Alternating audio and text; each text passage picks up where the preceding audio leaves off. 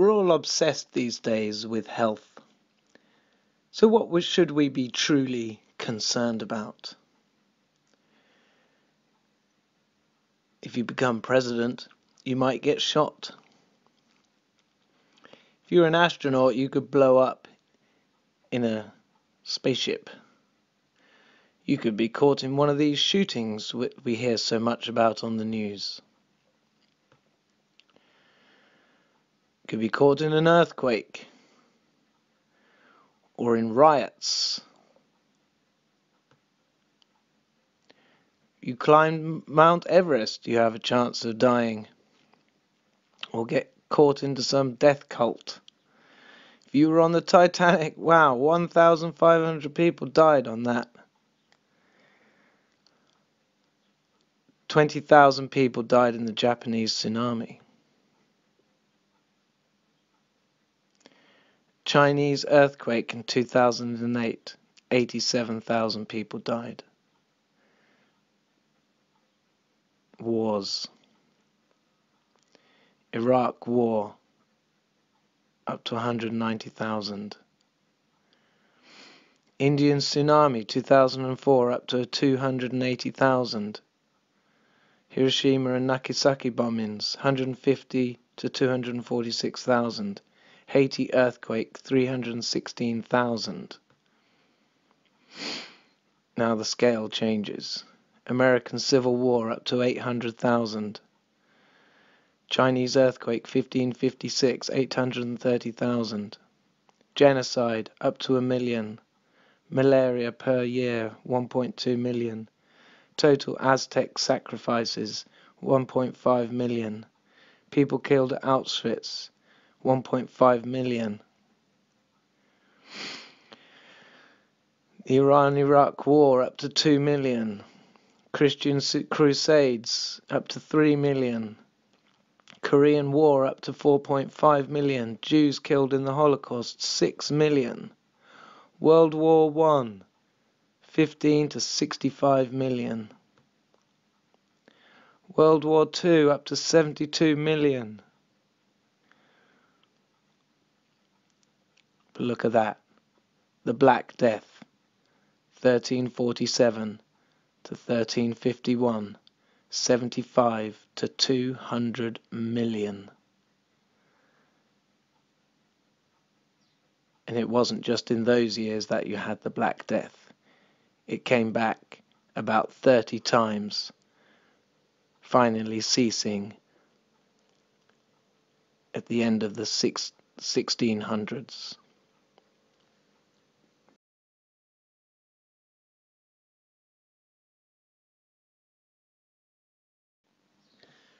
Antonine Plague.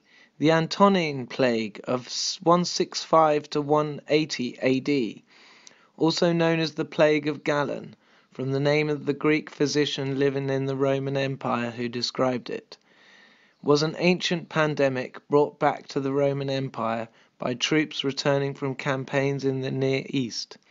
Scholars have suspected it to be either smallpox or measles, but the true cause remains undetermined.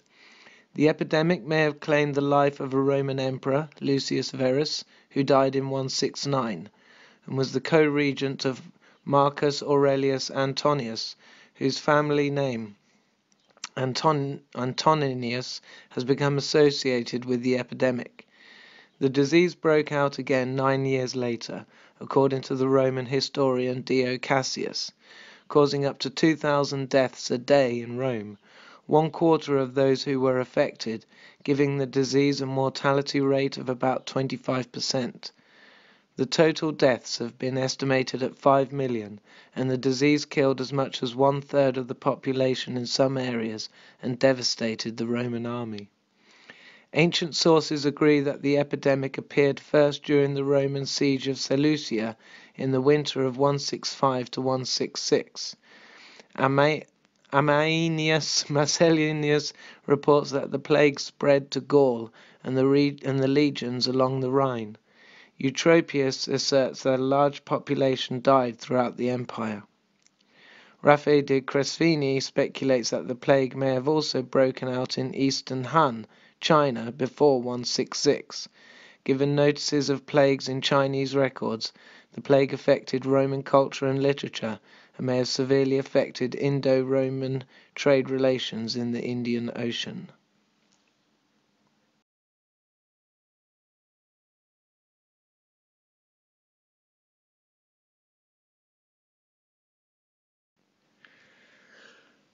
Earlier plague, Plague of Justinian, 541 to 542 AD, was a pandemic that afflicted the Eastern Roman Empire, especially its capital Constantinople, the Sasanian Empire, and port cities around the entire Mediterranean Sea. One of the deadliest plagues in history, the devastating pandemic resulted in the deaths of an estimated 25 to 50 million people in 2 centuries of reoccurrence, equivalent to 13 to 26% of the world's population at the time of the first outbreak. The plague's social and cultural impact during the period of Justinian has been compared to that of the similar Black Death that devastated Europe 600 years after the last outbreak of Justinian plague. Procopius, the principal Greek historian of the 6th century, viewed the pandemic as worldwide in scope. In 2013, researchers confirmed earlier speculation that the cause of the pandemic was Yersinia pestis, the bacterium responsible for plague. Ancient and modern Yersinia pestis strains, closely related to the ancestor of the Justinian plague strain, have been found in Tian Shan, a system of mountain ranges on the borders of Kyrgyzstan, Kazakhstan and China, suggesting that the Justinian plague may have originated in or near that region. The plague returned periodically until the 8th century. The waves of disease had a major effect on the subsequent course of European history. Modern historians named this plague incident after the Eastern Roman Emperor Justinian I, who was emperor at the time of the initial outbreak. He contracted the disease himself but survived. So this bacteria that's the cause of the Great Plague from the 1300s to the 1600s, the plague before that, which I think was the 6th to the 8th century, and the plague before that, about 150 AD, was possibly all responsible by this one type of bacteria coming from the borders of Kazakhstan and China area. And we're about overdue for one now then, aren't we? The last one went away in the late 1600s. That's exactly what they're planning, isn't it? A major fucking plague outbreak. I mean, it's not like the rats have gone. The rats are still here. There's still a rat for every single person. It's not like, cities aren't overpopulated, because they are massively, even more. And what's happening is our immune system has been weakened. They're getting rid of smoking, tobacco. They're trying to get rid of burning wood, saying that's bad for you. This is their plan. The motherfuckers, they don't want to do it themselves. They want to let it be done by this reoccurrence of a bad plague every 500 years or so. But they're preparing us so that we won't survive it. We can't grow food because the soil's got too much aluminium in it. This is their plan, isn't it? So, we need to fight against it. To know what you need to do, you need to have wood smoke, you need cigarette smoke or wood smoke, one of them, to be inhaling it in your lungs during the summer. And probably late summer will be the most concerning time. Every year for the next 50 years until we get these things sorted out. Introduction of tobacco to England. The most common date given for the arrival of tobacco in England is 27th of July 1586, when it is said Sir Walter Raleigh brought it to England from Virginia. Indeed, one legend tells of how Sir Walter's servant, seeing him smoking a pipe for the first time, threw water over him, fearing him to be on fire. However, it is much more likely that tobacco had been around in England long before this date. Tobacco had been smoked by Spanish and Portuguese sailors for many years, and it is likely that the habit of pipe smoking had been adopted by British sailors before 1586. Sir John Hawkins and his crew could have brought it to these shores as early as 1565. However, when Raleigh arrived back in England in 1586, he brought with him colonists from the settlements on the Roanoke Island, and these colonists brought with them tobacco, maize, and potatoes.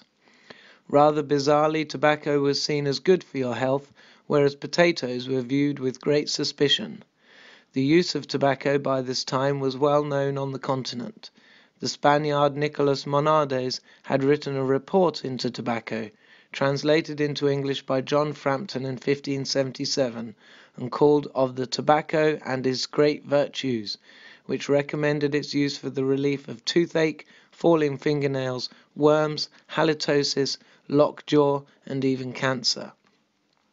In 1586, the sight of the colonists puffing away on their pipes started a craze at court. It is said that in 1600, Sir Walter Raleigh tempted Queen Elizabeth I to try smoking.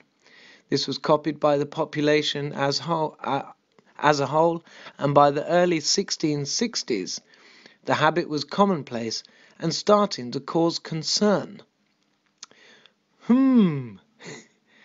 Concern, when millions of people are dying of plague.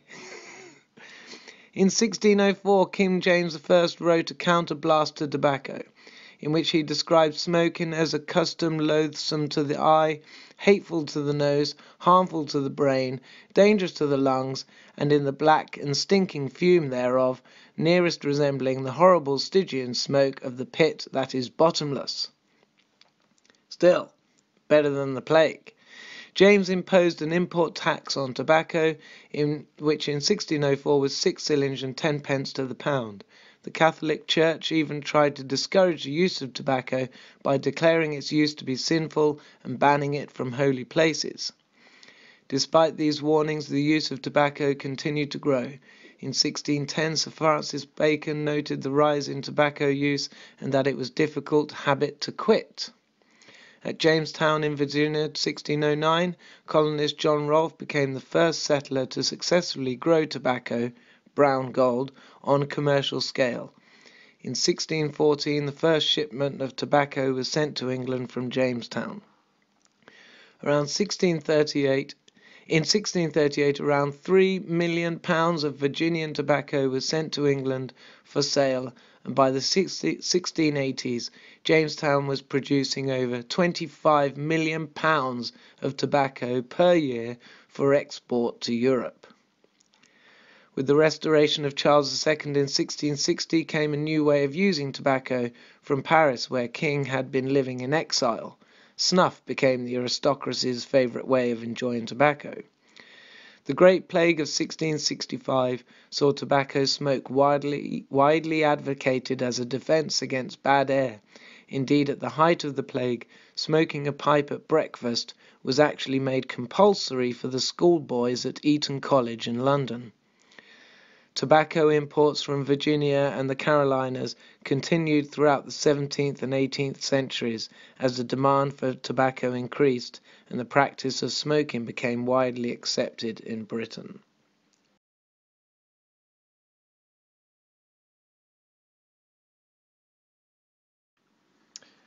The Black Death was a devastating global epidemic of bubonic plague that struck Europe and Asia in the mid-1300s.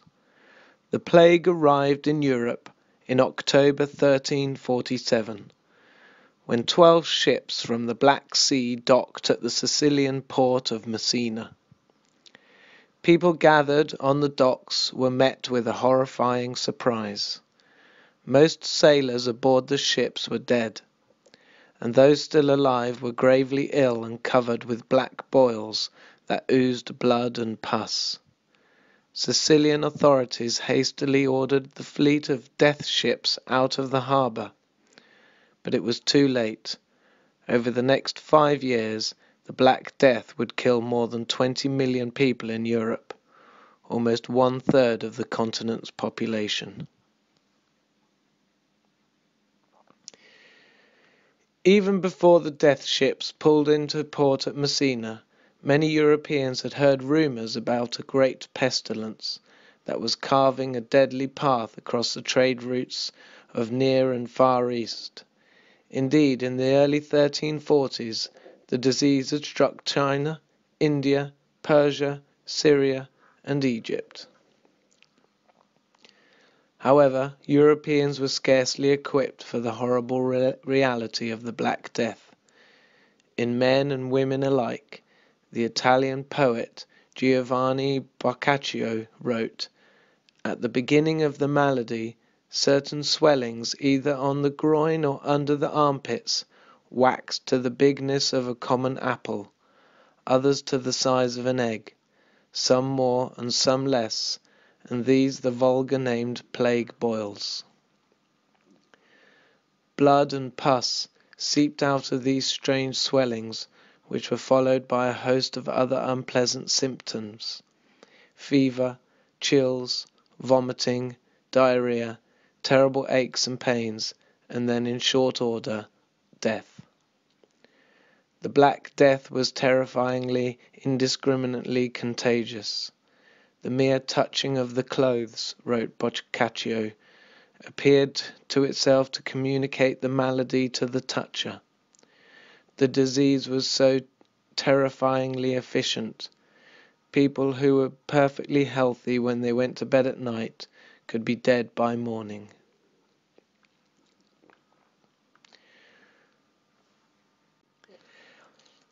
Today scientists understand that the Black Death, now known as the plague, is spread by bacillus called Yersinia pestis.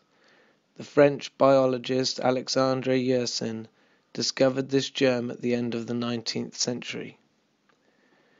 They know that the bacillus travels from person to person pneumonically or through the air, as well as through the bite of infected fleas and rats. Both of these pests could be found almost everywhere in medieval Europe, but they were particularly at home aboard ships of all kinds, which is how the deadly plague made its way through one European port city after another. Not long after it struck Messina, the Black Death spread to the port of Marseilles in France and the port of Tunis in North Africa. When it reached Rome and Florence, two cities at the centre of an elaborate web of trade routes, by the middle of 1348 the Black Death struck Paris, Bordeaux, Lyon, and London. Today this grim sequence of events is terrifying but comprehensible.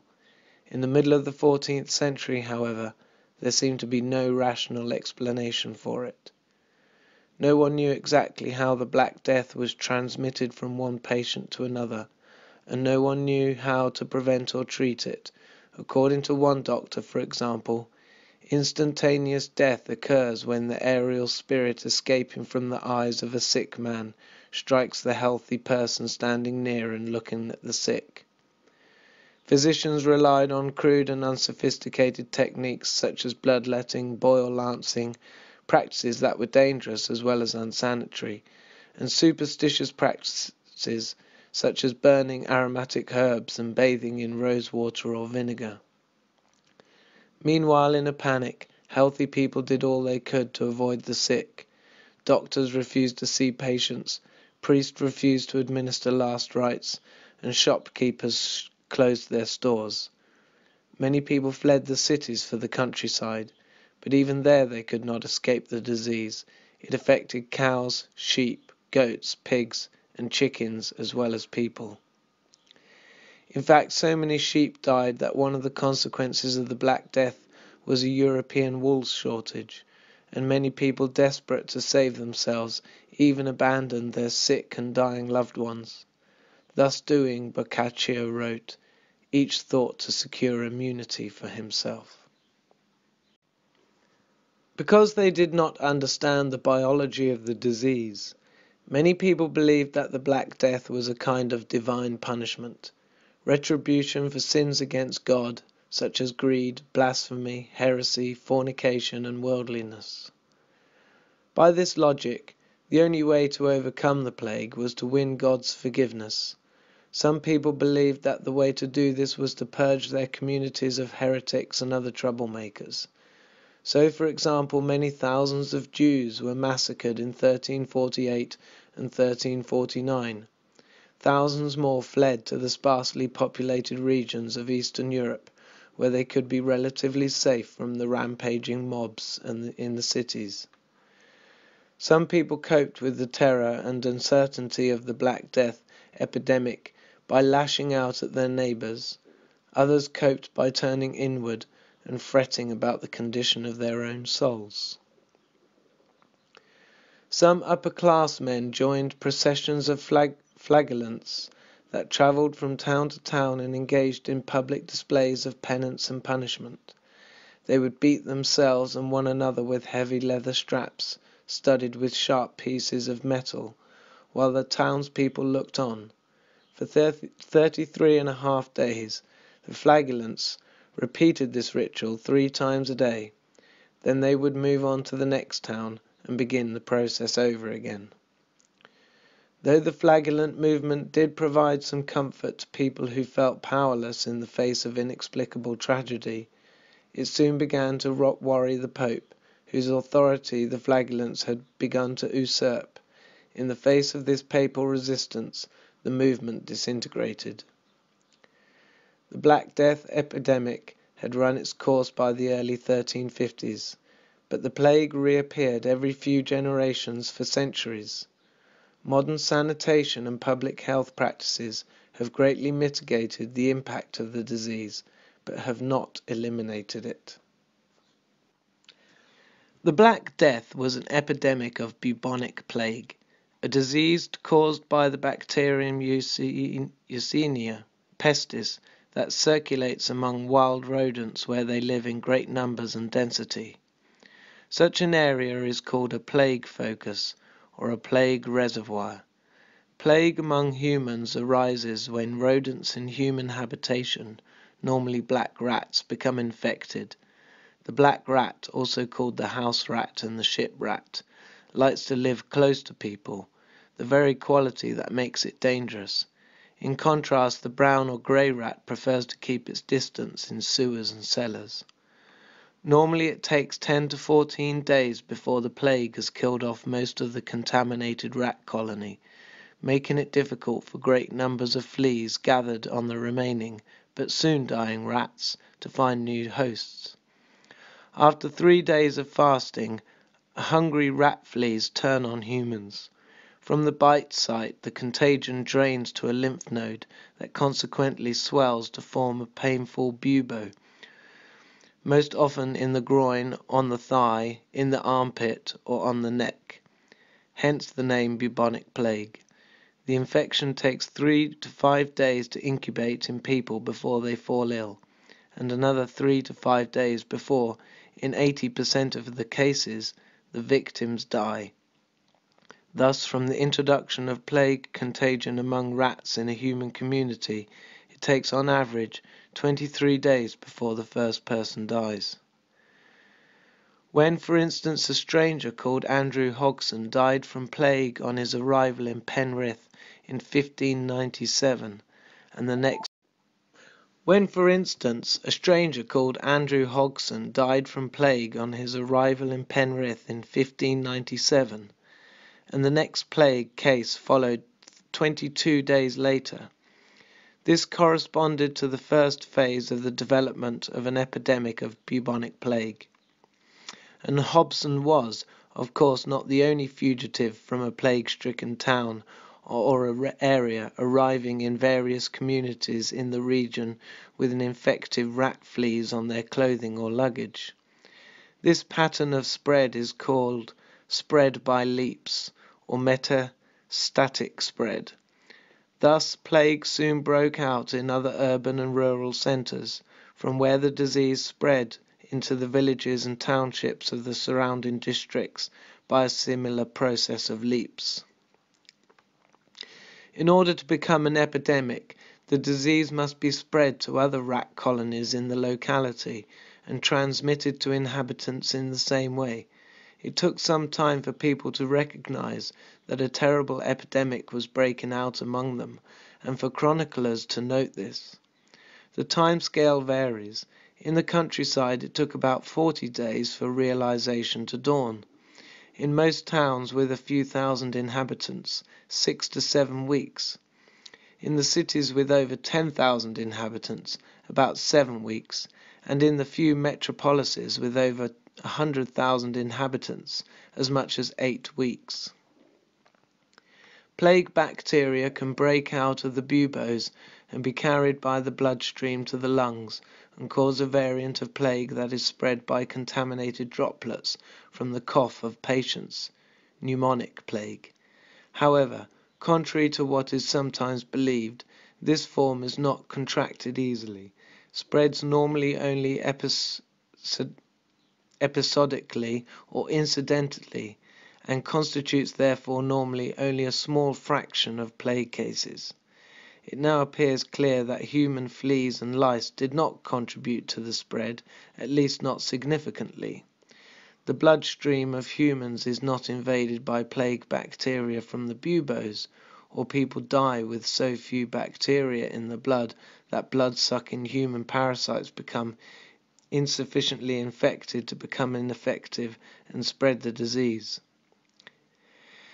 The blood of plague-infected rats contains 500,000 times more bacteria per unit of measurement than the blood of plague-infected humans. Importantly, plague was spread considerable distances by rat fleas on ships. Infected ship rats would die, but their fleas would often survive and find new rat hosts wherever they landed. Unlike human fleas, rat fleas are adapted to riding with their hosts. They readily also infest clothing of people entering affected houses and ride with them to other houses or localities. This gives plague epidemics a peculiar rhythm and pace of development and characteristic pattern of dissemination. The fact that plague is transmitted by rat fleas means plague is a disease of the warmer seasons, disappearing during the winter, or at least lose most of their powers of spread. The peculiar season pattern of plague has been observed everywhere and is a systematic feature also of the spread of the Black Death. In the plague history of Norway, from the Black Death 1348-49 to the last outbreaks in 1654, comprising over 30 waves of plague, there was never a winter epidemic of plague. Plague is very different from airborne contagious diseases, which are spread directly between people by droplets. These thrive in cold weather. The conspicuous feature constitutes proof that the Black Death and plague in general is an insect-borne disease. Cambridge historian John Hatcher has noted that there is a remarkable transformation in the seasonal pattern of mortality in England after 1348, whilst before the Black Death the heaviest mortality was in the winter months. In the following century it was heaviest in the period from late July to late September.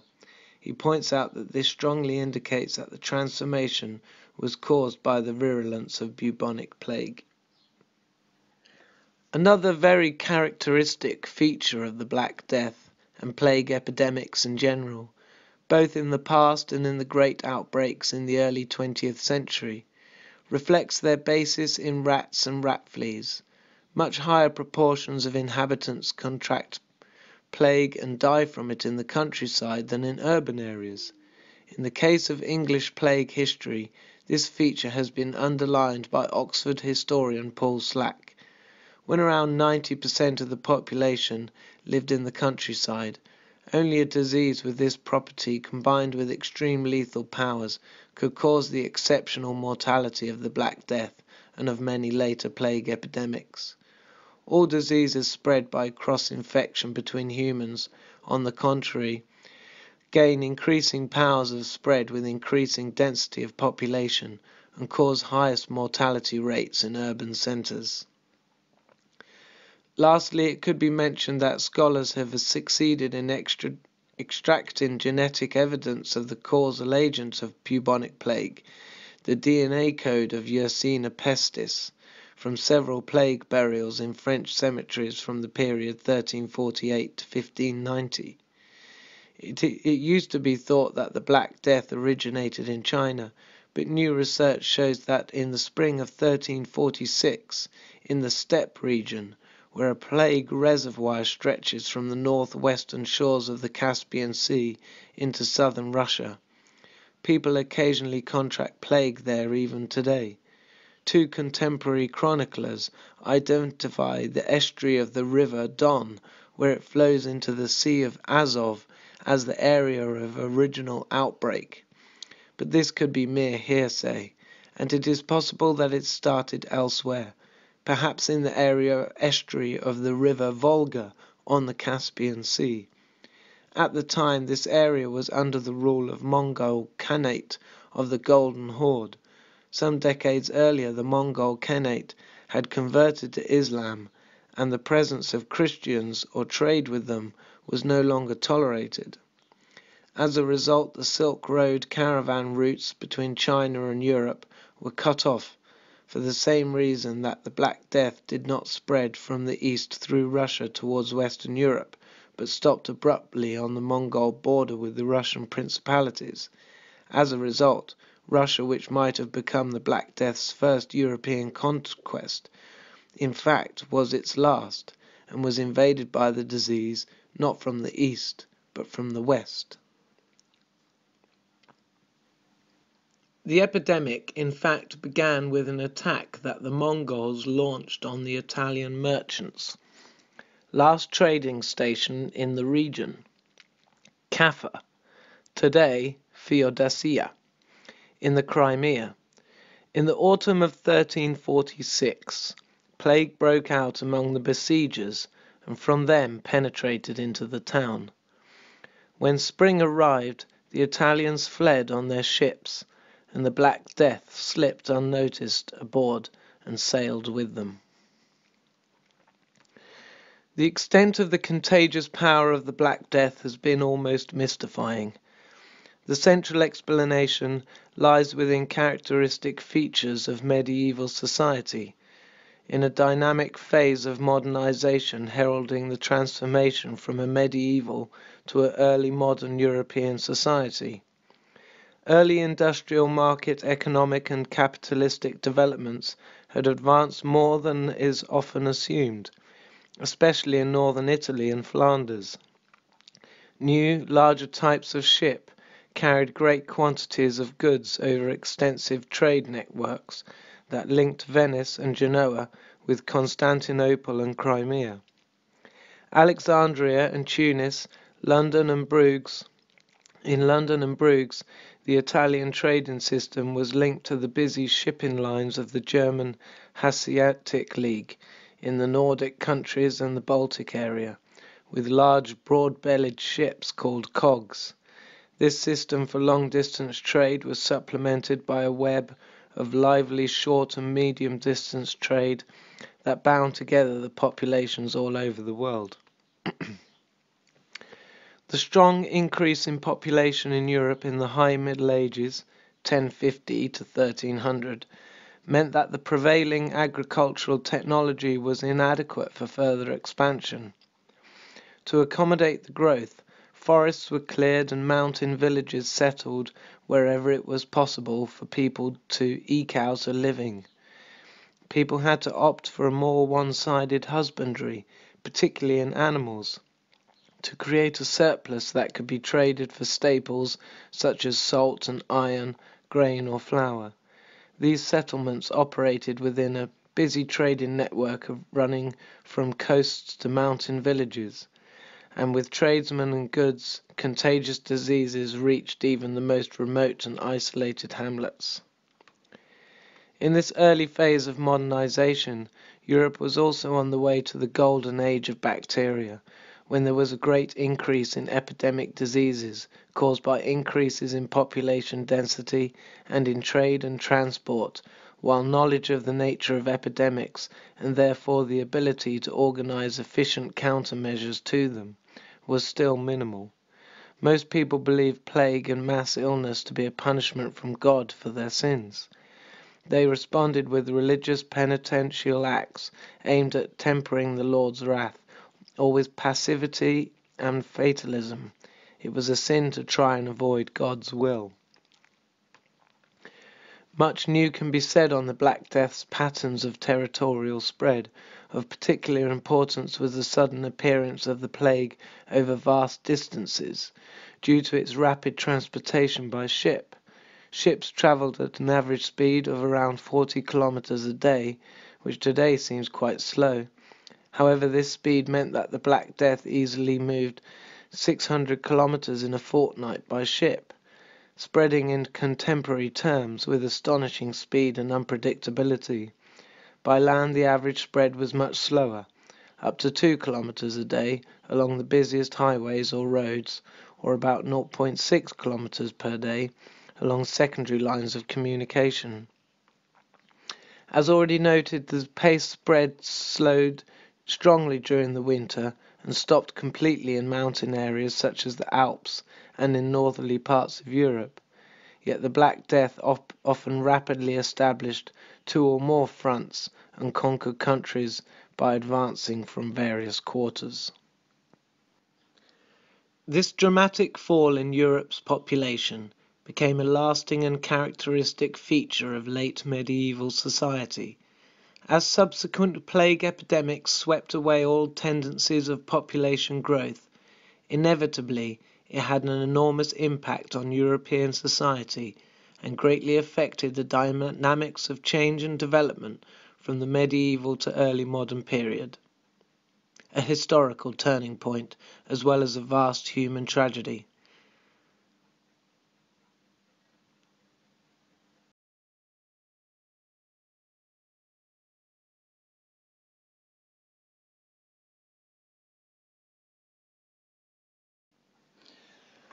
So then, what's it all about?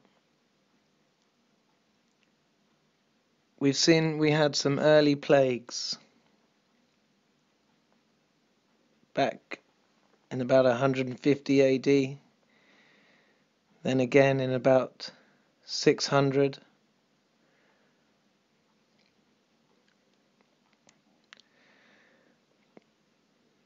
Then we had the one in the 1300s. And what was going on back then? People were moving into cities. That's where they were affected the most, in highly populated areas. Now, how were people living before that? Well, a lot of them were making their own houses out of sticks. And they'd have a little fire inside, and they'd be constantly keeping that fire going for warmth and cooking, warming up water, lots of things. They'd constantly be around wood smoke.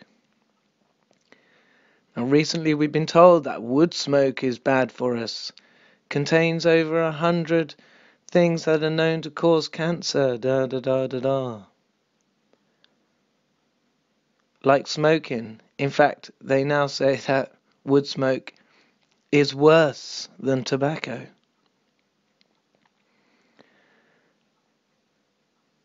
So we're making a very good case that actually inhaling wood smoke or tobacco smoke into your lungs actually could save your life. These sorts of diseases are spread in the air, get into the lungs, and the wood smoke and tobacco the nasty things there can actually help you, can actually kill these more nasty things which will otherwise kill you.